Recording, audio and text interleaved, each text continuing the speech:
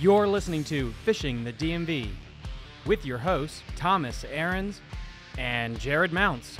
Fishing the DMV is brought to you by Jake's Bait and Tackle, located in Winchester, Virginia. If that doesn't get you jacked up, I don't know what will. There's a lot of people down in Chesapeake now. Is that like do you think that's a growing hub for fishing? Richmond, for sure. It's just Richmond. There's so many good places in Richmond. I mean, Chick Lake, the James, within 45 minutes of Richmond, there's so many 10-pounders.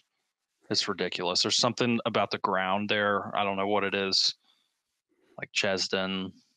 I think it has to do. I mean, I also think it's the culture of aluminum boats has become cool again, or it is now cool, and I feel like that's also shining some light into it because it's almost like when you're shopping for a couch, you realize how many commercials there are for a couch, and then now that there's so much stuff about pimping out John boats, Torpedoes, things like that, all of a sudden there's all these leagues that maybe were there and I didn't realize it because I was just in like the big boat side of things, but it seems way more prominent right now than it's ever been. I mean, even with what you did with your boat and the other Matt did with his boat, like it's pretty cool what you can get done now with a lot less.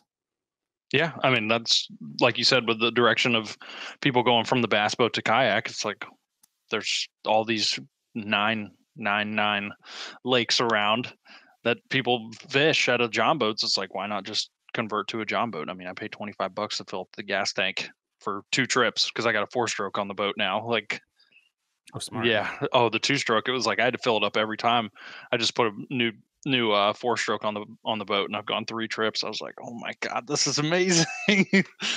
When did you get that? Did you, like a month ago. About a month ago. Okay. I was gonna say when though. Yeah, that's awesome. Yeah, like that's something too I've been killing. Like I personally like the John boat way more than the kayak tournament trails, and it's because I think like I like the fact that you can carry more shit and you can have a friend in the boat with you versus kayaking. You have to be separate.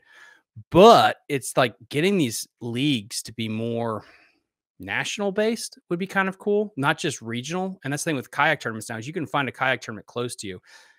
There's not a lot of aluminum. There's a few around here. Yeah. Really? So in Fredericksburg, they have the High Voltage Bass Club, which is electric only, but they're all, I mean, you could fish out of a bass boat, but pretty much everybody fishes out of John boats.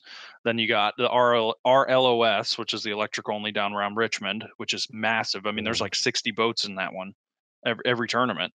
And for a John boat club, that's pretty big. And then you got the John Boat Elite down in Chesapeake, then the Fountainhead Club. But so the Fountainhead Club is the closest one to us, then, correct? Right? And it's just Fountainhead. Yeah. Now, have you ever thought about moving down that way towards the mecca of this? Yeah, definitely thought about it. If a job opportunity comes about, that's the big thing. Yeah. Because we're right now looking to move too, and we're hoping to buy a house either this year or next year. And the biggest thing is now that this is becoming a thing is I want to move towards water. That's not just the Potomac River, because I've been fishing the tidal Potomac since I was like 9 and I'm bored shitless of it. I would like to be near a lake, and it's just, I keep telling her, it's like we're either going down towards Smith or we're going towards that Richmond area, because like that's the place that you have a variety versus up here in Northern Virginia. Like, I'm sorry, it's just Fountainhead or the tidal Potomac. It. That's all you got. It sucks. For bigger fisheries, it's pretty much all you have. I mean, Maryland, there's those lakes up there, but they're all electric only and they don't do tournaments.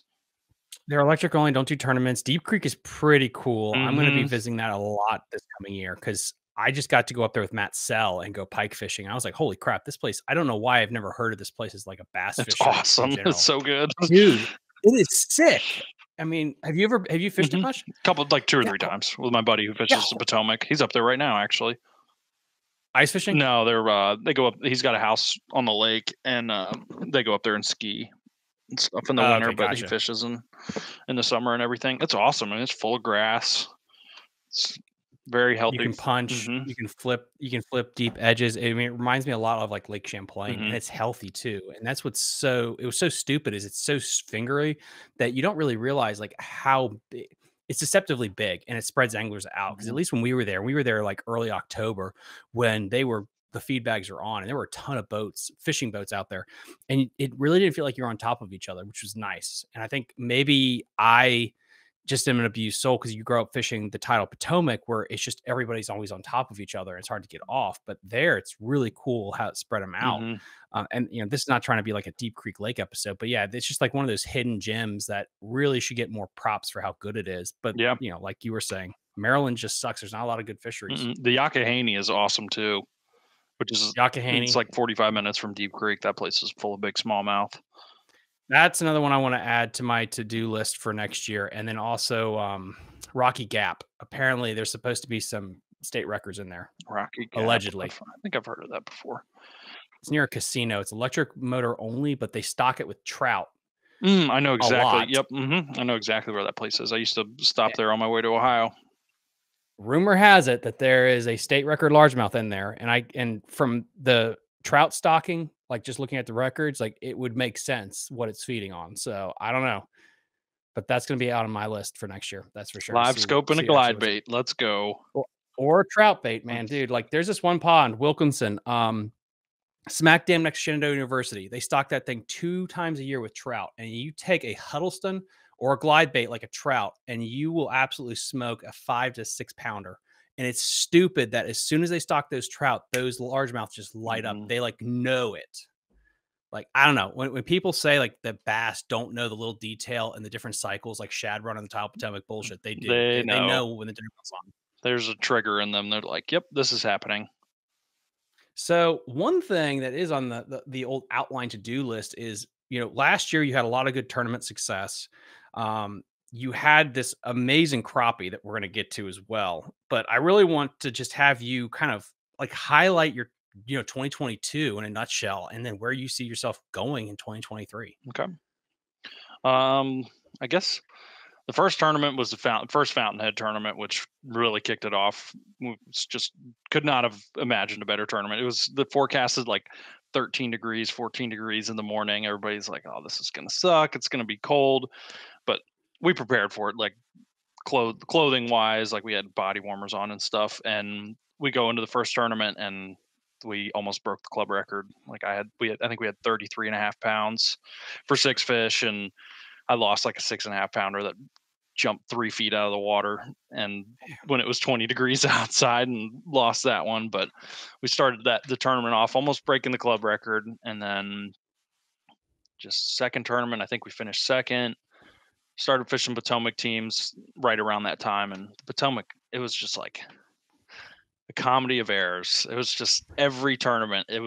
I don't think we weighed in a 4-pounder until the tournament we won in August. Like we just had so many 4-pounders just come right next to the boat, come off, jump 30 feet away from the boat, just come off. Like it was horrible. It happened every tournament, if multiple times in tournaments. It was rough, but the last tournament, luckily we capped it off. But yeah, how's your execution? Like look at your Fountainhead stuff, like no problems. Like what was the change? I don't know. It wasn't even like we were breaking them off. Like it was just like on a Senko. I would bomb a Senko out and I'd feel tick and I'd reel down and set the hook and a 4-pounder would come jumping out of the water and just go bloop, just spit it right off. It's like, it was just one of those things. It's fishing, man. They don't all come in the boat. No, that's true. Yeah. When it's your time, it's your time. Like it's just, there's something about it. It's like when it's not your time, it's also not your time. Yeah. That's the luck factor of it all. Mm-hmm. But overall, when you look at your year as a whole, you had some good moments and you finished extremely high in the point standings too, like, that's impressive. Yeah, it was good. I think that was the first year I fished with Alex Titus, my partner from this year, because my buddy Tyler, he moved down to South Carolina and works for Shimano now. But we did really well this year. We got team of the year. I think Tyler and I got team of the year twice before. Yeah, it was twice. And then Alex and I got it this last year. But Alex and I really put things together. Just he's always on the lake. He lives 20 minutes away. He's got his own boat. And just the combined time that he and I've put on the lake together, whether that be in the same boat or him going out by himself and me fishing by myself on the same day, like it really helped put things together. Just breaking down the lake on like where we needed to be, what time of year, like halfway through the season. in years past, it's taken us a tournament. So I talked about this in the last podcast. It's like there's just one point in the year where the lake kind of turns over. It's not really the turnover, but it's like the bottom section of the lake or the top section of the lake, either or. It could be vice versa. It'll just shut off. Like it's just like the ledge fish leave, the deep fish they're not ganged up anymore, and then you just have to know when that happens, and just you got to go to the next section. And luckily, Fountainhead's small enough where in a day you can figure that out and be like, okay, it's time to. You can run from the top end to the bottom end in 30 minutes, 45 minutes, and you can kind of dissect it in a day. But it was just this year we really put it together, and it was. Yeah. And then guys, if you think this guy's living under a rock, this is one reason I also like being in my home command post here. So you can actually get a better idea of this. Let's see. March 13th, like 33.14, the 27th, 28, 23, 10. I don't know what happened there. You must have had Look at COVID or look at the something. other weights though. Don't just knock on me. Look at okay. So this is But when for some reason I'll explain this, but if you everybody watching, if you look at the third or the fourth, fifth, sixth, and seventh tournament, it's like when the fish go on bed. We had a really stable spring, so like the fish went on bed, and they didn't really have this. We didn't have like a massive rainstorm that screwed up like a portion of the spawn, so they got to spawn consistently. So it was really sporadic, and it was like you would see fish on beds, especially towards the end of the day. Obviously, when the sun pops out, you can see them better, and they start to move up. But it was just like our tournament director is by far the best bed fisherman and the best spring fisherman. Like you can see the guy finished in second place. Those spawning tournaments, other than one he had 950. Like he won, I think 3 of them. I But think there's also what's interesting about this is kind of knowing you vaguely about your style and your skill set. It really does. That's interesting now. Like, okay, once they got on beds, where you ended up being, but then once they got back into your wheelhouse, damn, you hit home runs. Like yeah, you I know mean, your pitch that you like I to like deep. I hit. like to fish deep. I mean, that's the live scope game, absolutely. But we did have big fish in 2 of those spawning tournaments. So I'm not a total like I don't suck at fishing shallow. I promise you that. But they wouldn't eat a topwater. Like normally in years past, we'd have weigh in like a 20-pound bag maybe in the spring, 1 or 2, but we'd catch them on a frog or a buzzbait. But I think we weighed in 1 fish on a frog. Like and normally they destroy it out there, but nobody was catching fish on topwater in the spring. For some reason, it was just you couldn't get them. You couldn't get them to bite a buzzbait or a frog or a popper or walking bait. You name it. Like they just would not touch it. That thing goes in cycles. And and guys, we're joshing here, but like, Matt brings up a really good point. No one's good at everything. And everyone has to have some kind of strength in their game. And you can go to the extreme of like a John Cox who literally just doesn't have a transducer on his boat. But the fact is you're extremely good at a part of the fishing game, but then you survive when it gets out of your Hmm. element. That's what's so important because there's so many guys that can fish a tournament, and if everything lines up to the perfectly, they'll do well. But if it's not like that, they literally bomb out and can't even like get a limit in. So I think that really is a testament that you guys have you've figured out your game to an nth degree where it's like if it's in your wheelhouse, you're thinking top 5%, but if it's not, you're going to survive, Hmm. which is very important if you want to like continue on in your career. Yeah, just consistency. Just like you said, it's like being in the top 5. It's like if you can stay in the top 5, you don't have to win everything, but if you can be in the top 5 and 75% of the tournaments, you're going to go places. You'll do stuff. What makes this interesting though is you're always fishing the same place. And like Mhm. mentally, what is that like? Let's say if you're fishing a BFL five tournament thing where you're all over Virginia and Maryland.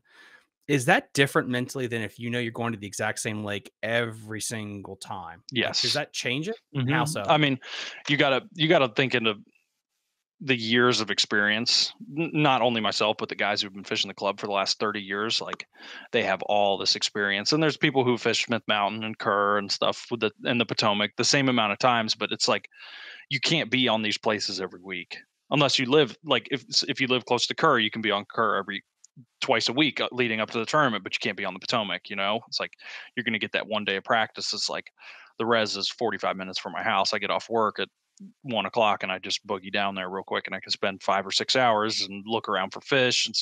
It's easier to stay on fish if you're fishing the same place because you can you're fishing it more. I mean, you just being on the water. It's everybody says it. It's just time on the water. So, but yeah, I mean, there's definitely a different mindset when you have to travel. I mean, you got to think about the different seasons because they don't. Smith Mountain isn't always in the spring or the pre-spawn. Sometimes it's spawn, and but it all just goes back to being on the water. Does that hurt though? Like knowing a place so intimately? It can absolutely because you can get really frustrated with yourself because you're like, okay, it's March. These fish should be eating a jerk bait, and then they won't touch it. They should be at the mouths of the creeks. They should be eating a spinner bait. They should be doing these certain things based off of your history. And then when they're not, it's you can scramble, but it can also really help because you can go from scrambling to saying, okay, let's go try this. I caught them doing this 2 years ago, and boom, you start catching them. So, Mhm. Yeah, yeah, that's really true. I struggle with that on the Tidal Potomac, that's for sure. Is trying to keep a clean mind and not overthinking it, which hmm can be very, very toxic on that place. yeah, the Potomac for sure. If you overthink it, it's just throw a freaking swim jig in the grass. Just Yep. put a Senko on. It's not that we overcomplicate that place to the hmm nth degree, and you really shouldn't. And speaking of the Potomac, like so, then you won Fountainhead, you mastered that place. What are your goals for 2023? The Potomac, like you said, I'm gonna definitely me and my partner Chris Ciliberti, we're gonna focus a lot on the Potomac, fishing Potomac teams, jumping in a couple of BFLs, maybe some river battles whenever we have a free weekend. Um, Anna, I'm very interested in Anna. Now, obviously, I don't know this tournament schedule and stuff. We just jumped into that last Winter Series event that's the first tournament I've ever fished on Anna, and Really? I've had terrible success on Anna, but I haven't really had the time with a bass boat and live scope and spent time idling around side scanning before. But Anna, I want to learn more, but really sticking to the Potomac. Like the Potomac's coming back. You can see it in the weights. I mean, it's taken much more weight to win tournaments and do well throughout the year, but focus on the Potomac and just kind of hoping to brand myself a little bit. You're pushing me to make this YouTube channel, so You got a lot of knowledge, and I think the thing is, once you have your own platform, you'll realize that's where I mean, this better worse, like that's where the money's at. It's not about mhm, winning tournaments. And I know I catch hell for this, but there's only like maybe 1% of the anglers that can just say like they purely go out there and catch fish and that's how they make a living. So much of it is branding and creating your own business entity. And you realize like when you go out there, it's not just about trying to win the tournament because you can have a bad tournament, but if you have good content, that kind of supplements it for whether it's sponsors or what have you. And I know like the old guard doesn't like that, but it's like it's 2023, guys. This is mhm. the way it is, for better or worse. Yeah, it's all about And content. it's all about content, but it's also about bringing some kind of value. Mhm, I think I've starting to get this stuff, and probably there's people that are better content creators than I am. I don't even consider myself one yet. But it's not just you're not just dumping stuff on the internet. Like that's not how it is at all. And if you put value into it, it's really the difference in somebody's career. Look at what Matt's done on his channel. Like it just goes to show you, it's just a long game. It's not like you upload one video and you're Mr. Beast at all. mhm. A lot of work goes into it. But anyway, since this is not like a YouTube tutorial, though it could be, I guess. Let's see what's that. Close that out right there. Yeah, because I want to get out. It's just so freaking cold right now. I wanted to actually go out and shoot a video this weekend coming up, but I got stuff with the wife I have to do. Oh well, you got to keep them happy. Mm. I don't have to. It's not a bad thing. Mm. It is a good thing in my department. That's why I'm fishing 3 of the next 4 days. Are you fishing the warm side or the cold side of Lake Erie? Cold side. Cold side, okay. Mhm. I didn't know if you're fishing the warm side or not. I love the I warm would side. dude, warm side is legit. It's really fun. I like going there a Thing that lot. thing that sucks the most about that is they need to open that up because I would definitely pay an annual fee or whatever to be able to get in there. Just But gotta know somebody. Luckily, I do. yeah, like, and I get that, but it's like they could make a shit ton of money if they started Mhm, charging people to like, because I know there's a ton that would pay mhm. any price to be able to get in there on a monthly. I don't know, but anyway, Especially in the wintertime. The summertime, meh. It's just no. but in the winter, it's fun to go catch fishing on top water when it's 30 degrees outside. That that is a lot of fun. And speaking of winter, I did want to talk to you about a little bit about winter fishing, but first, you ended up almost cashing a major check with the state record. I want the back history of how this happened, and I'm going to try to scour the internet to pull up a picture. I don't know if I have a picture of this thing. I think I sent it to you on Instagram. I don't know if you can pull it up, but I can pull that up. I mean, it's honestly nothing crazy. It was crazy just the fact that I made one cast and I caught it, and the person I was with really makes the story awesome because it's kind of the person who like got me passionate about crappie fishing on the reservoir. And Really? he loves to crappie fish. His name's Juan Duran, and he loves to crappie fish. And he and I don't get to fish as much as I'd like, but when we do go fishing, we try and crappie fish because he loves it so much. And I have the live scope, and he hasn't really crappie fished out there with it that often. And it is such a good place to crappie fish. Like there's so many swimming around in that place that are that same size. It's crazy. But yeah, it's just we were bass fishing. We caught a couple of nice fish, and we go up to this one section of the lake that's really good for crappie and bass. And there was a big row of stumps, kind of on a point, and I picked up. I was crappie fishing, like it was literally. I picked up my crappie rod.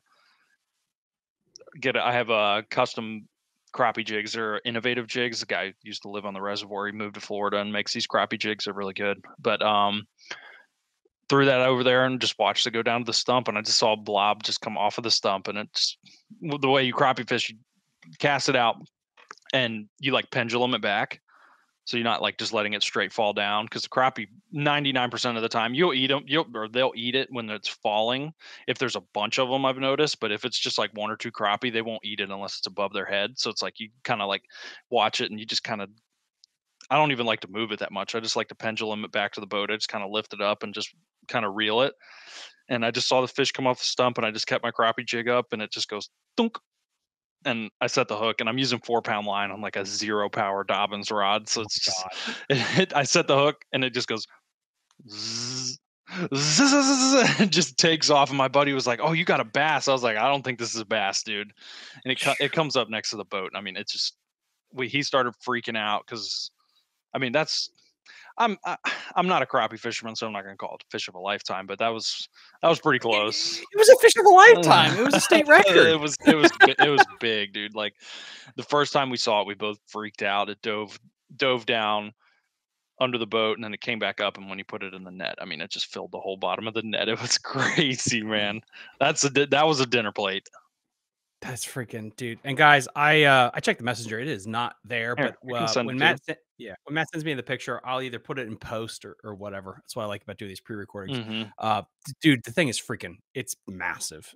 And then the whole thing about you had to call your friend in Odenkirk, getting Odenkirk involved. That's awesome. It was. I honestly wish I hadn't called him, because then I wouldn't have confirmed that I had the state record, because he was just kind of like, "Yeah, you had it, but now it's back in the lake." It's like, yeah, that's true, I guess. But I didn't even think about it until after the fact. Like I told you, I was driving home, and I was like, I wonder what the state record is. Guys, that thing is so freaking big. God damn. I'll send you the picture of the scale so people can believe that. It looks like it's photoshopped. You know what? You bring up an interesting point about that. We'll get into that too. Got some good drama on that. I promise it's not photoshopped. And I promise there's bigger ones there. That's a white, right? Yeah. Mm-hmm. Okay. Supposedly. Now, people I'm sure will comment on this and be like, "That's not a white crappie, it's a black crappie." But John Odenkirk confirmed it, because I sent him the picture and he saw it. So the top weight is the weight of the fish. 361 was the previous largemouth I locked in the scale.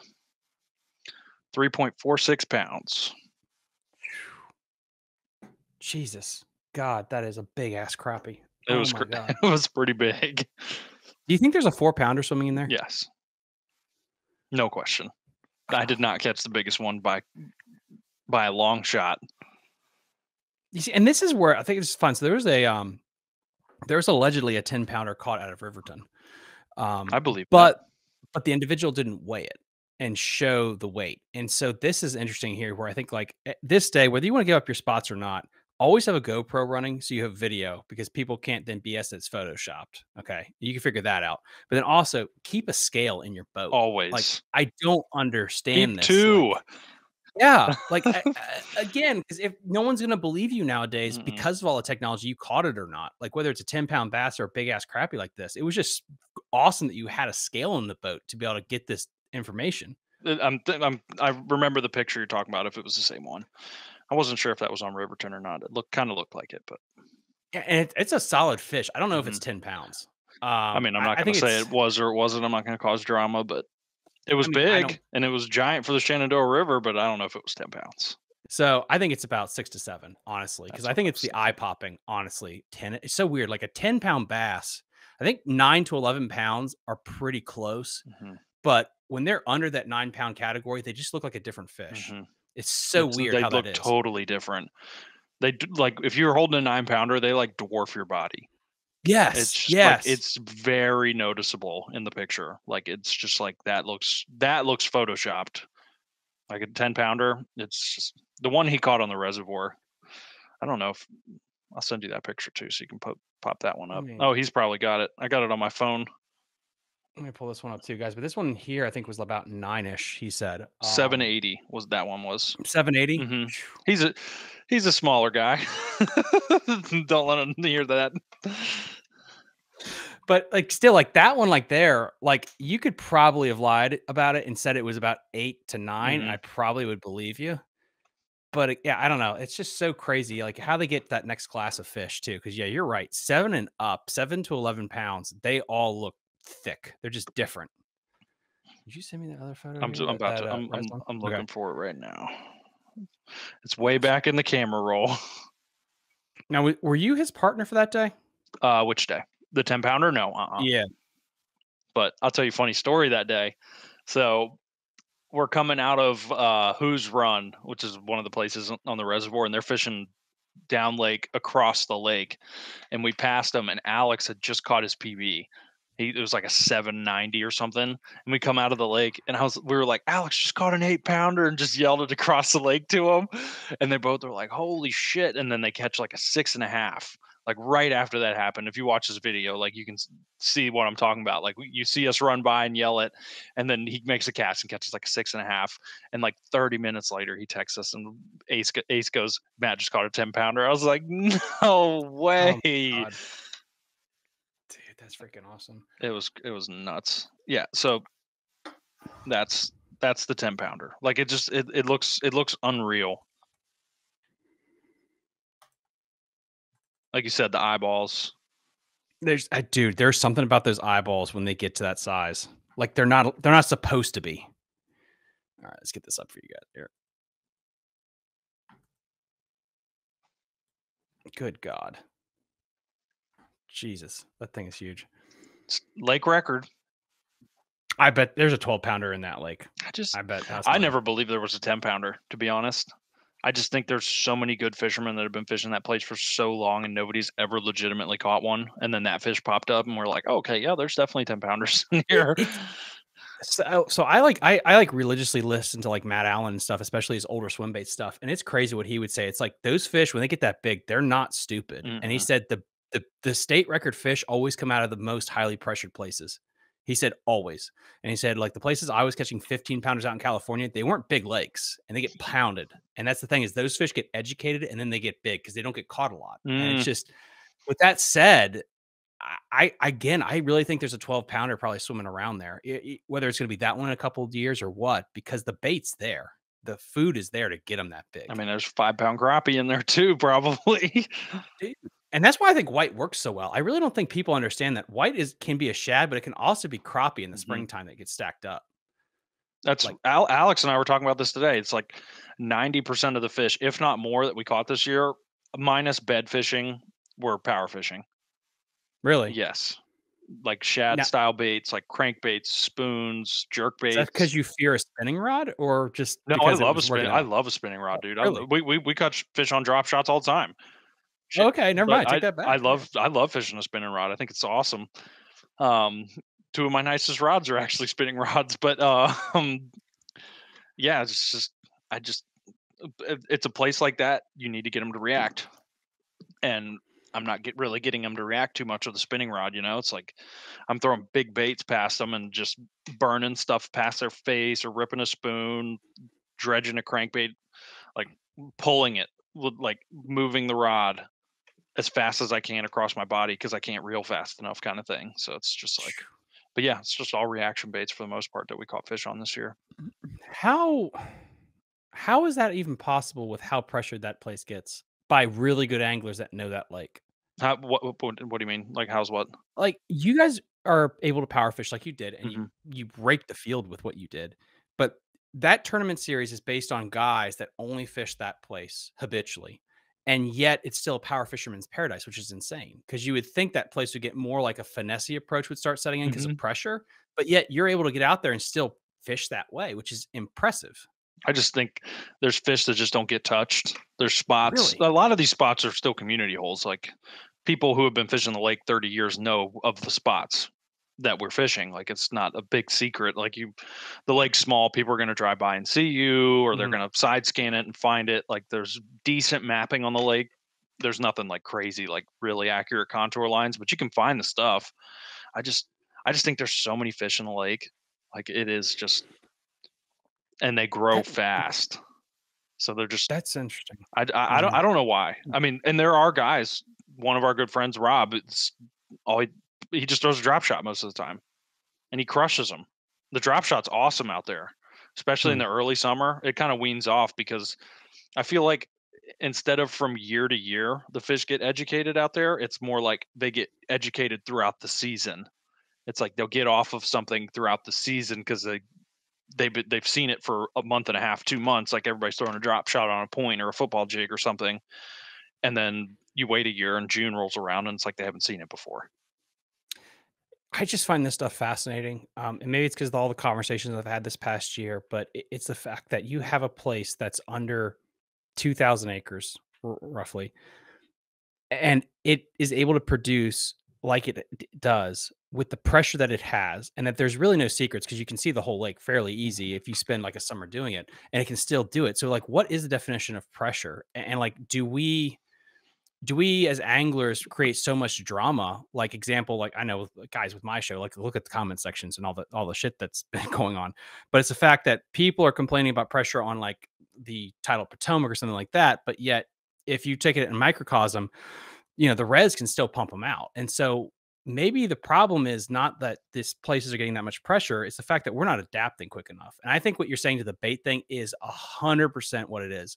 The professional angler, what they can do, like a Brandon Polinick, is in 20 minutes, they can break down what they need to make the adjustments on to get them to bite, versus a lot of weekend warriors that I know personally that'll just lock in doing the exact same thing for the next 10 years. Hmm. They're not willing to change.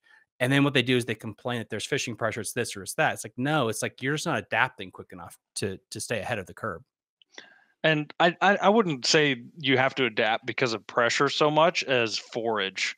Like, it's turned Yeah. into the bait has just gone crazy out there. And one of my good buddies I talked to tonight, he's probably the best Carolina rig fisherman out there, and he would crush them all summer. In the last 2 or 3 seasons, he struggled, and I think it's because of the bait.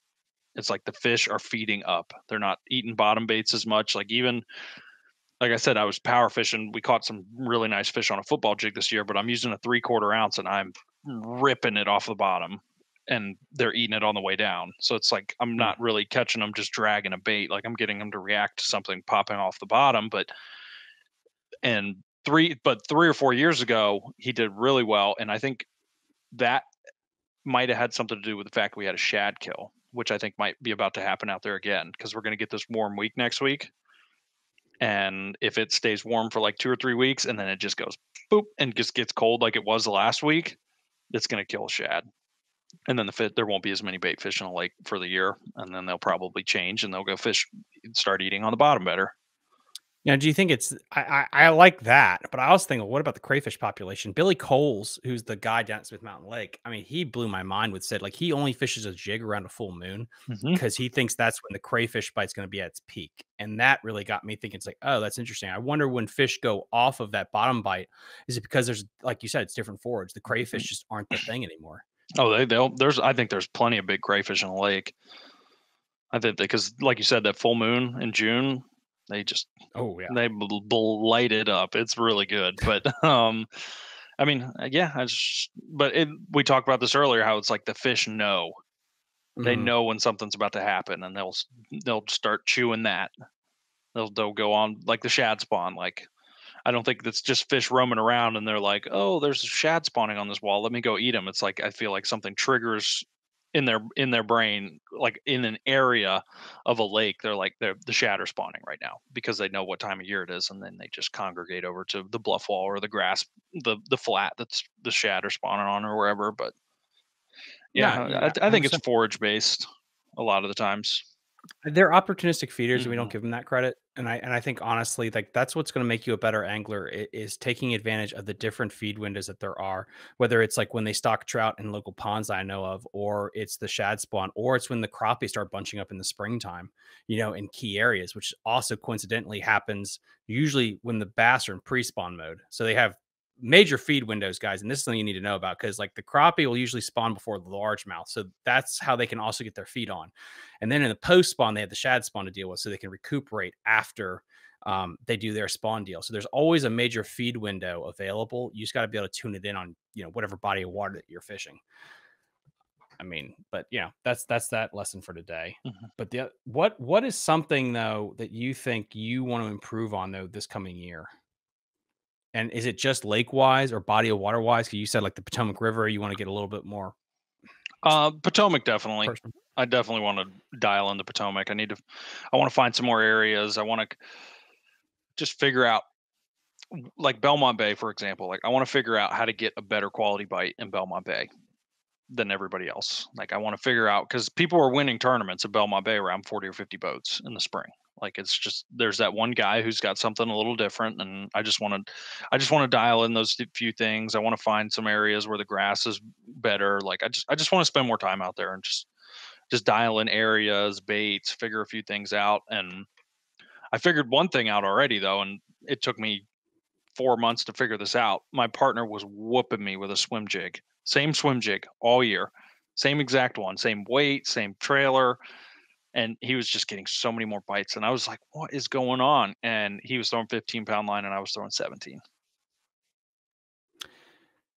If you wanna dominate on the Potomac River, you gotta mimic those Japanese anglers, Dude. period. It's like it's the pressure stuff, and I'll leave it at that. I have a video about that, so people can get mad at me coming up this spring where I kinda get into that, but it's because it's all public areas that if you wanna win a multi-day tournament. I think you can win, like, a Tuesday nighter out of, like, a secret spot, but to Hmm. win multi-day events, you gotta think about how the pressure does it, and there's a reason why there's a Japanese guy that won on the James. Like, I'll get into that, guys, on another stream too, but yeah, I'll talk to you about it a little bit after we get off here because yeah, you don't have to overthink the spots. It's just you gotta get nerdy with the tackle, Hmm. and you can kick ass on it. It's that simple. Yeah, but definitely the river. I'd like to expand the res knowledge, because I talked about this on the last podcast. It's like the res kind of like it matches so many different places, because it's like it fishes like a lowland reservoir, it fishes like a highland reservoir. It's like I want to take some things that I've learned on the res and take the time, which I haven't really had the time to go travel and try these things that I've learned. Just these little random dumb baits that they chew on the res, and just try them somewhere else and see if I can kind of match up, which I've been able to do on certain places like Anna. Anna seems somewhat similar to the res. It's not as clear as Anna is, but it seems the forage is similar. I know they have herring in Anna, but Yes. everybody I've talked to says they don't act like a herring, like Murray or one of those places where they just come up schooling like crazy or anything. Like, I've talked to a few It people about it, and they just say it's not the same. Even. it's not full on, Carolina lakes. Hmm. I don't know if it ever will. And I think maybe it'll go in cycles. I think if we have a bad shad kill, then the blueback might become the majority. The nice thing is though, there are some points on there that when the shad are spawning, you can get fat in a Hmm. hurry. But again, there's just not as many. I think that's the issue. Like I've personally been down to Murray, Kiwi, and Hartwell, and there's a F ton of points. Mm. There's not a lot of points in Lake Anna, like Mm-mm. just comparison wise. So I don't think that's a good pattern because again, like you just can't run it without running into another boat. What was the other lake? Not Kerr. Damn it. I know that lake. Gadsden. That's a place that has a good blueback population, and that's growing. And they have spots too. So that's probably going to become like more of like a Lake Hartwell here shortly. The I think. spots are a problem there too, aren't they? They want you to take them out. And I don't know the ruling on that. Like, is it you have to kill them, or is it like the snakehead where you can still let them go? I think it's like the snakehead, but they want you to take them when you catch them. I'm pretty sure. Yeah, no, yeah, that's another place I want to fish again that I haven't fished in a long time. Last time I fished that, there was tons of grass in it before they killed it all. So that shows you last time. I don't think I've been to Gaston one time, and I fished it from the bank. Really? Mm-hmm. Gaston is great, and so is Roanoke Rapids. That place is fun too. I hear Roanoke Rapids is awesome, very good. If you look at like the John Boat Elite, John Boat Club, they went there in like their first or second tournament last year, and they demolished them. It took like 45 pounds over 2 days. Dude, why don't you fish a tournament series like that? It's far. And it's a 2-day event, and you have to fish by yourself. Oh, gotcha. So that's not a team-oriented thing, which is cool. I got some buddies who fish it. A guy named Tev, he fishes it. He does really well. I want to. I think the first one's on Chick Lake, so I might run down there and fish that one. But 2-day event in John Boat all by yourself and driving 4.5 hours. Now, are you, and I don't know if we mentioned this off air or on air, whatever, for the Potomac series, are you fishing out of your res outfit or are you fishing out of a friend's? I got a buddy who's got a Ranger. Okay. That's way safer. No, I'd be going in the Absco every tournament, just hoping that the wind didn't blow around that point. Yeah, that's why I'm not fishing the kayak series I'm part of. They go to the top of Potomac, and I told them, like, I'm not fishing that thing. Like, I just... if it's open launch, it's cool. Because then you can go into Mattawoman, you can go down to Aquia, you can launch an Occoquan, and that's cool. But if it's a centered launch and you got to launch at a certain place, I would never do it in a kayak. I just wouldn't. If I have to fish the Potomac in the spring, I'm gonna hop in a fiberglass boat tournament type of deal like that. Like I just have more fun with it. Like I mean, like the kayak is meant for the rivers. Like I mean, I know the tournament that you should have won allegedly, but like that's where kayaks dominate. That's where it's a lot of fun is when you get into these places. And apparently MVTBL is letting us do Sleeter's Lake this year and Beaver Dam apparently. And so if that's the case, that's going to be fun because that's going to be a W if I can get into Sleeter somehow. I got to see what the park regs are that. I'll fish that one. Dude, yeah. Beaver Dam for sure I would jump in because that's 5 minutes from my house. Oh, really? I'm in Ashburn, so. Dude, Beaver Dam, I have not fished that since I was like a kid. Dude. Like, how's that place been since like they gutted amazing. It? Awesome. The first day that I heard somebody went out there, a buddy of mine went out there in his kayak. This is like the first fishing trip day that I heard of when they reopened it. And he had a 42-pound bag and he had a 9-pounder. In like 45 minutes off of one spot. I think we've caught a 26-pound bag out of Sleeters. I think that was the biggest, but that was way back in the day before it had access. Like that and goose, dude, I'm telling you, like that's going to be fun when that tournament comes. Like again, those are places just hidden gems that no one even thinks about. Cause I think it's just, you get so urbanized that you completely like, and Burke Lake, we've talked about Burke Lake before we started here. Burke Lake, if you know what you're doing, man, that can still pump out good bags too. Yeah. Burke Lake is awesome. It's full of fish. Do you think people just forget about that exists because it's so small comparatively to like all the other places around here? I don't know. I mean, I've been out there a few times where there's been boats, but I've never been out there where I felt like I'm not going to fish any spot that because it falls into the live scope thing. And a lot of people, when I do go out there, there's not very many people fishing the brush piles and the points, and a lot of people are burning the banks. A lot of people are snakehead fishing because it is the best lake to go snakehead fishing in Northern Virginia. Really? It is crazy. If you go throw a frog in the grass, you're going to catch 10.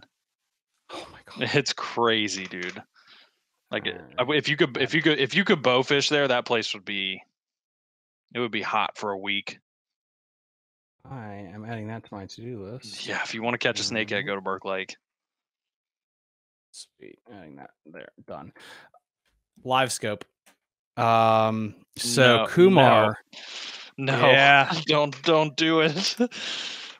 Kumar had this article that dumped, and then I bitched about it on my live stream on Saturday, whatever it was, Christmas Eve. That guys just got uploaded to today. He was talking about how anglers are now starting to see, like, is live scope going to go the way of the umbrella rig, where the pressure is setting in? And then I've talked to you, and I've talked to like Billy Coles, who swears by live scope, and he's even saying like, yeah, they're starting to shy away from it when you get on top of them.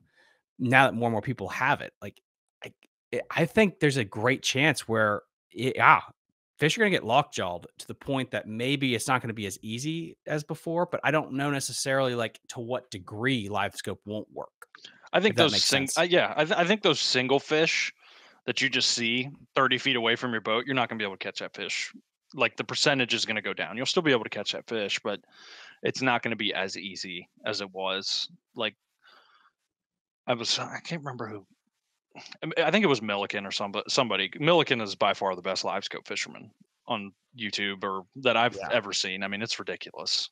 He's got it so dialed, but he's also fishing in a place that it's meant for to catch 10 pounders. But yeah, I can't remember who showed it, but it's like if you see a fish at 80 to 90 feet out and you make the cast, you're going to catch that fish like 75% of the time. I can't remember who posted this, like these percentages or whatnot, but it goes down as you get closer. So it's like 50 feet, you're going to have like a 30 to 40% chance of catching that fish. And if he's 10 to 20 feet away, you got like a 5 to 10% chance of catching that fish. So I think that those percentages will go down because people are starting to see them, but the fish are starting to know. And I don't know if it's because they're feeling the beam, if they're feeling the transducer on them. I mean, they have to hear it. If you have live scope, it clicks. It's just like a normal transducer. Like you can when it's on, you can hear it clicking. So I don't know if that's what's going to affect them, and that's where like a hydro wave might come in, where you can kind of counteract, like offset the transducer messing with them. You can put the hydro wave on and kind of get rid of that. I'm sure a bunch of pros do that and don't talk about it, but yeah, I mean it's gonna start affecting the fishing because I don't think the fish are like Yeah, like, how the hell is he casting at me? I'm out in the middle of nowhere kind of thing, but it's just gonna be like they're just I mean, it's a presence thing, right? It's like mhm, deer hunting or any mhm, kind of hunting. It's like I think the fish are associating, like they feel something different, and then they understand that they're getting caught when they feel that thing. mhm. And so, what is that thing? And I don't know if it's clicking, but that would make sense if it's closer. Maybe I think the problem is it's the beam strength. I think the higher the quality, and guys, I'm not a physicist. I'm talking out my ass Mhm. here, but if you have to run, 3 lithium batteries to get enough juice to have the newest live scope version to have that cleaner image, is that putting out more energy into the water so they can feel it with their lateral line? Like, again, like I know they just came out Garmin. I think this is the one I got, which can see up to like 200 feet or whatever. But then again, am I giving the fish cancer when I turn that thing on? And from 200 feet away, they can feel it, and then it's going to shut them down. Like, but I think it's also, and Travis Luger, I just had him on the show, and he talked about, like, he's getting live scope for his boat because he fished the Bass Opens. He said, like, yeah, there's some situations you need it, but on the same token, he's like, I don't know how the hell these fish are not like lockjaw when you see 20 people out in no man's land looking at their bow of their boat. At some point, they got to shut off to it, and I don't know. I really don't. Like, I know, guys, I made the investment again. I'm running it in my kayak this year too, but then do I think it's gonna be something where you can go out there and just smoke them 24/7 with your graph on? I don't know if it's gonna be like that anymore, especially since all the brands have it now. I just disagree, honestly. I think it's just gonna stay the Really? same. Because if you Really? think about how dumb a Potomac River bass is, That's true. there every single bass that lives on the Potomac River that's over 3 pounds has been caught on a jackhammer chatterbait 6 times. Mhm. Like they're just gonna keep eating it. Yeah, Uh, but the swim jig is now becoming more of a thing. oh, for sure. I mean, yeah, Like, that you know what I mean? absolutely. But So that's one thing. I'm like they've all been caught on a yeah. Cinco or a swim jig or a chatterbait. That's the same kind of deal. You're just gonna have to get smarter on how to catch them because I think it's more it might be more of a bait conditioning thing. It's like they're gonna see an A rig way more. They're gonna see a jerk bait way more. It's just like I'll give a little nugget for the fountainhead thing. I figured out an 8-inch Nico worm, like just taking a Magnum trick worm basically, and Nico rigging it with like a 1/0 Nico hook, like a big hook, and putting it on a bait caster. And I would throw it. Dude, you're gonna get some death threats after saying I mean, that. Oh my I goodness. figured it out. So you know what? If you can go out in the res and figure out how to catch them doing this, more power to you. But I would take it and I'd throw it like 10 feet past the brush pile, and I would burn an 8-inch worm over the top of the brush pile, and they'd come unglued for it. So it's like just That's stupid things like that. Like you're just gonna have to figure out how to throw something dumb on live scope that you wouldn't think would catch a bass, and you can catch them with it. Like you're just gonna have to change up what you're doing, I think. No, and that's 100%. And I think that's what really hurts a lot of anglers when they get into like secret spot stuff is it's not about the spot, it's about your technique and your presentation. Mm. And I blew a guy's mind. I think it was Shane Flynn Outdoors when he was sniping bass on Huntington Run, and I pulled up with a spy bait and started just smoking them. And he's like, "Where'd you learn that?" It's like, dude, it's just like when they get pressured, you got to start thinking finessey stuff Mhm. and have that in your back pocket. And you can throw stuff like that in weird situations, and it might be weird for you, but just think like that fish hasn't seen that look before, Mhm. and you're giving him that different look. And if your mindset's like that about always thinking like, how do I show this differently? That's when you're going to get a couple more bites. Mhm. That's where the glide bait comes in. That Mhm. mentality. It's just I've thrown normal baits at fish on live scopes so many times, and they just kind of like they'll look at it like their instinct is like they're just intrigued by it, like they're opportunistic, like you said. Like they'll come out of the tree or they'll come off the bottom and be like, "Oh, what's that?" But then you throw an 8-inch glide bait over them, and they're like, "Holy shit!" And they come flying up to it. It's just like Yeah. because nobody's throwing that. No one's throwing that. No, there's just not a lot of people out there throwing big glide baits. What's the, like? You don't have to give up the sushi you don't want Hmm. to. What brand or what style glides do you like to throw? S Waver, the 200's good. Phony Frog was really good, and then I had like a 50-pound catfish eat it and break me off. There went a good chunk of change. If I can shout one out, let's Fish Everything. Go for it. That the Fish Everything glide bait, the one that Victor makes, is awesome. It's badass. Guys, I'll put that in the episode description. What you said, Fish Victor? Everything, Victor Depe. Sorry if I botched Everything. your name, Victor. Victor, I'll make sure I get this right before this episode goes live, so we can get that dialed in. Yeah, it's No, Fish Everything is the name of the bait company, and they're hard to get. Like I was texting him the other day. He sold a couple of baits to Jordan Lee. Like it's the real deal. There's just something about how he makes them. They just glide so well. He just came out with a 10-inch. Like that will never get pressured. I put my soul on it. I've had this conversation before. I think it was with a friend, and he was asked like, what do you think?" Because I always thought like the chatterbait's the next thing. It's gonna become so bad that you could just deviate to like a lipless bait or a swim jig, and you'll outfish people because everyone's throwing it. I don't think it's ever going to be to a point where the top 10 are throwing a mag draft, a 9-inch mag draft.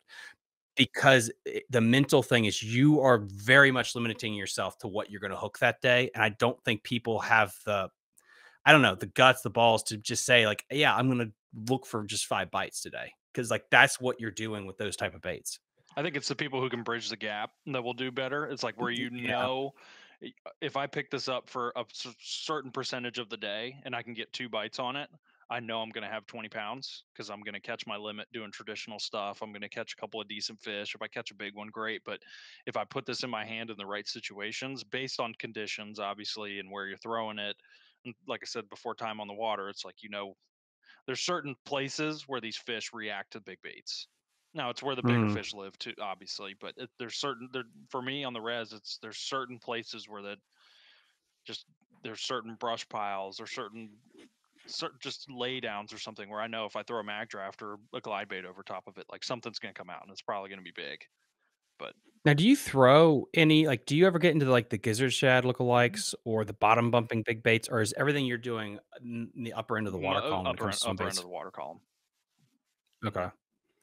Yeah, we need to have a whole show on that. I need to get, like, you and a couple other guys just to talk swim baits because that's a fun I'm not even like I'm super addicted to well that culture. versed in it. I just love throwing it because I know, and I think I caught a couple of fish that we weighed in the fountainhead tournaments on the 8-inch mag draft, but nothing on a glide bait. But I caught a lot of big ones on a glide bait, just like out fun fishing, and it was just like a conditions thing. It's like I would go out and practice on like a Wednesday and catch 2 5-pounders on the glide bait and text Alex and be like, I'm throwing this all day. And he'd get so mad at me. He'd be like, I'm going to cut it off. You're not doing it. And then I would throw it for an hour during the tournament and they would follow it, but they just wouldn't touch it. It has to be just so right for that Mhm. glide bait bite, Yeah. versus like I don't know, like a bottom bumping Huddleston kind of thing, which is my favorite way of fishing a swim bait because that's just man, when that line goes slack, you know, whatever it is going to be a freaking mouth just I've never monster. caught a fish on a Huddleston. Oh my God. It's a fun Oh, I bite. bet it's It's a fun awesome. bite. Caught one that way. I caught a 9 pounder on a Matt Lures bluegill, a bluegill bait. I think it was Sleater's Lake. And then I caught one on an American trash fish that was 7-ish. But again, it sucks because it's literally like you are just slowly just dragging the bottom. But what's so much fun is like when they hit it, it's just you go slack and it's in their gut. Yeah. But you're not getting bit a lot. But when you do, it's usually a good one. I've caught some fish And on a that's trash fish. you trash fish, Mhm. yeah. Those are really, but I can't find a company like they're always in back order, but I cannot find a company that has the same softness of plastic and it has all the appendages like the trash fish.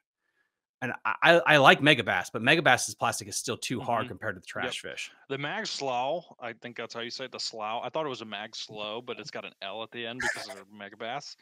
That one's a lot softer than the mag draft, but it looks the exact same. I gotta try It that just one. Hmm. I haven't had much luck on it. I don't know why. The mag draft is just like when you find that sweet spot when you're reeling, it's so nice. You can Oh, feel that thing is. Yeah. it's caught a lot of I've caught some pretty big fish on it. I caught my PB on it. My previous PB Do you ever do you ever change like the hooks out on that thing, or do you just fish it standard? standard. Mhm. Really? The 8 inch, the Wow. 6 inch, I can change the hooks out, but the 8 inch, the hook's so big, it's just like it's sharp. You set the hook, you get a hook in them, reel as fast as you can, and just dump them in the bottom of the boat. Do you ever worry about gut hooking those bigger fish with that bait, with that big treble hook? If you go back to the tournament standings, there's one little that you can see that they're all highlighted in like Mm. different colors. There's one that it's just like we won two, and then there's just like a 15-pound one. I killed like a 4.5 pounder on the 8 inch mag draft because I hooked him in the tongue Yeah, that's my worry and with those big cost baits. us some money. But Yeah, but I mean, like, it happens. I mean, yeah, the mag draft is when we were throwing the 6 inch before I really started like throwing the 8 inch. When we were throwing the 6 inch, it was like you'd hook one and it would be grab the Mountain Dew or the catch and release as soon as you hook them because the hook is in their tongue. It's just How did you get the confidence to go from 6 to 8? Because a lot of people, man, they can't handle that. just live scope, honestly. Just seeing how many more fish will come out and look at it, and honestly, it's intimidating, but it's easier to throw, in my opinion, because you can feel it. The 6 inch is like you can't really feel the tail thumping. You don't know when you're at that perfect speed. You kind of have to just like figure that out throughout the cast and like how you're fishing it. But the 8 inch is like you know when it's the perfect speed. Like your rod tip is like perfectly like just a little bent. You can feel the tail thumping. Like you know you're right in the zone. And but you have to have a special rod for it. Like you can't throw the 8 inch on like a 7.6 flipping stick. No, and again, like, guys, if you wanna get into the big fish stuff, I would say go check out Matt Allen and Milking Fishing. I can never get his name right. Both of them Mil- are really good with the swim baits. Milliken. What? Milliken. Why the fuck? Yeah. But Milliken Fishing, Matt Allen from Tactical Bassing, both those guys, I think, are like the 1-2 punch of swim bait stuff because you wanna max out your gear because you will hook something massive, and Mhm. you wanna be able to just get them in the boat, period. Around here, 20-pound line is good. Yeah. Really? You go 20 I pound? just I throw the 8 inch on 20. I don't go any You bigger. see, maybe that's because I use 80-pound braid to a leader. Mm. That way, whatever I hook, I can just boat flip or just winch it.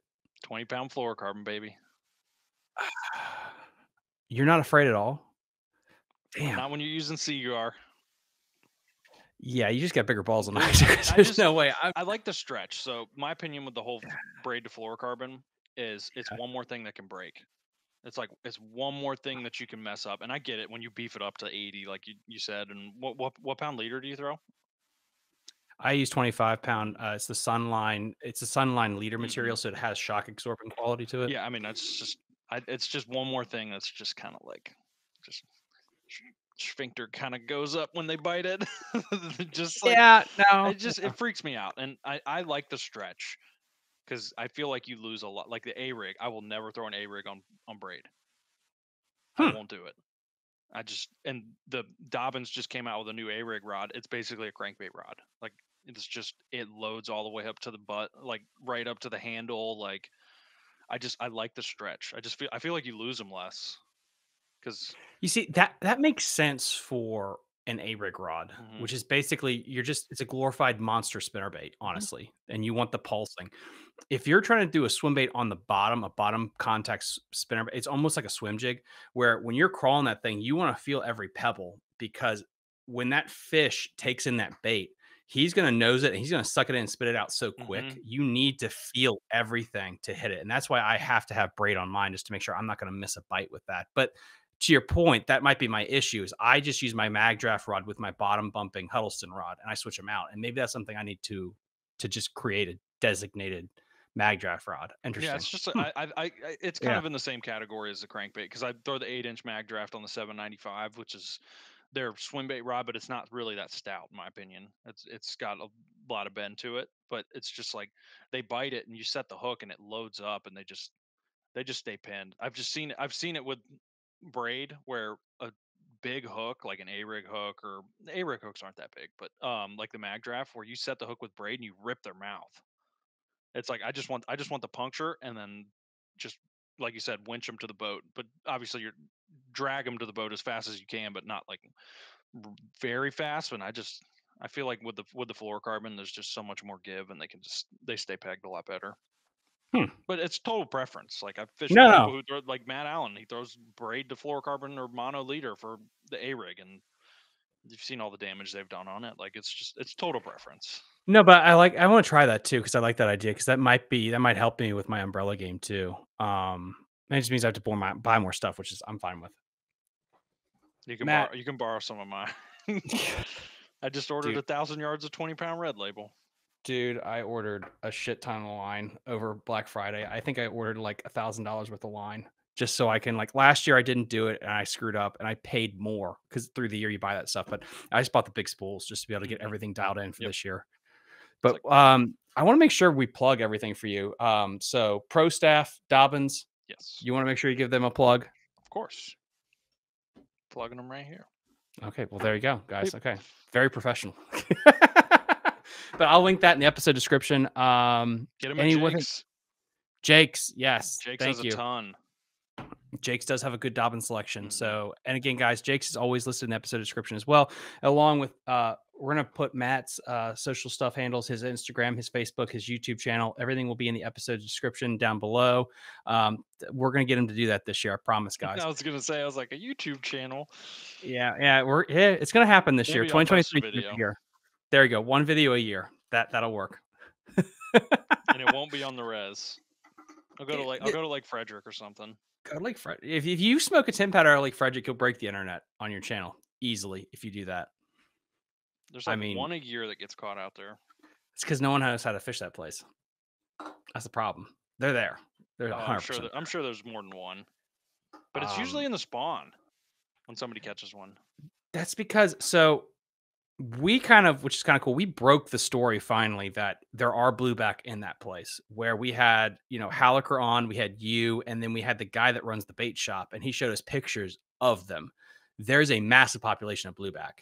And then and so my point is like those fish, if they're not spawning, they're chasing blueback the whole time. And so I think during the blueback spawn there, that is when you have a chance of catching, the biggest one that swims. Like, I don't think it's going to be the spawn there because I just think the spawning habitat's so funky to try to get them. Maybe you can. I just feel like it's going to be the blueback spawn. I think it's But too clear.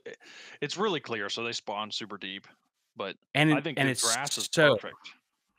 yeah. It's good spawning.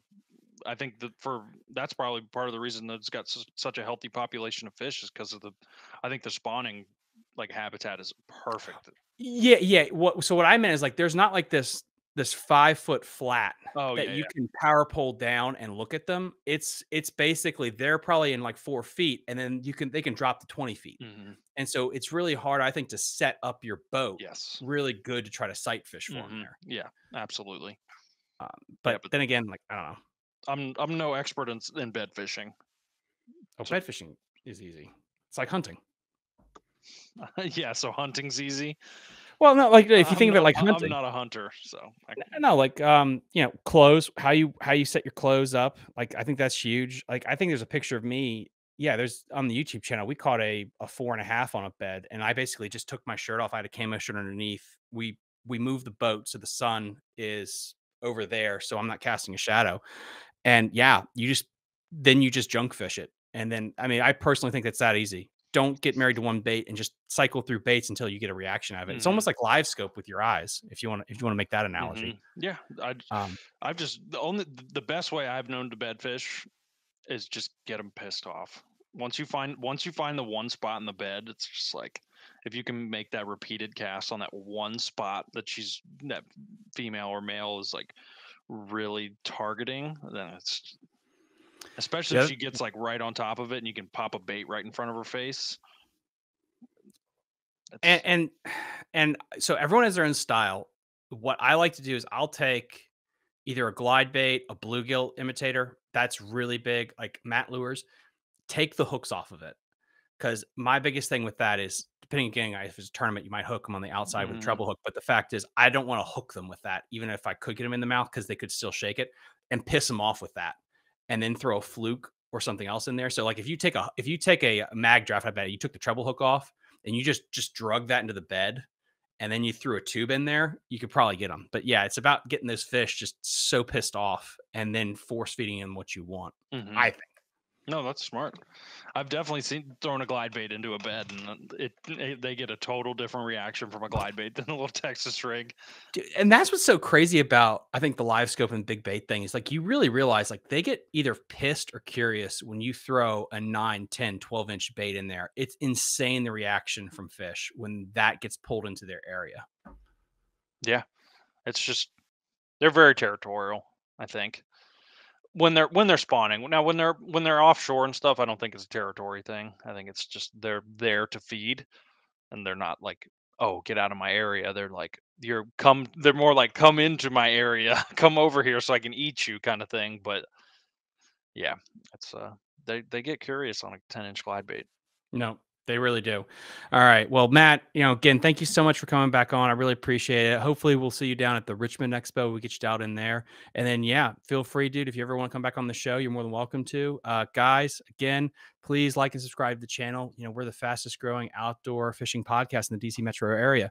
We'll see you next time on Fishing the DMV. Bye. You're listening to Fishing the DMV with your hosts, Thomas Ahrens and Jared Mounts. Fishing the DMV is brought to you by Jake's Bait and Tackle, located in Winchester, Virginia. If that doesn't get you jacked up, I don't know what will.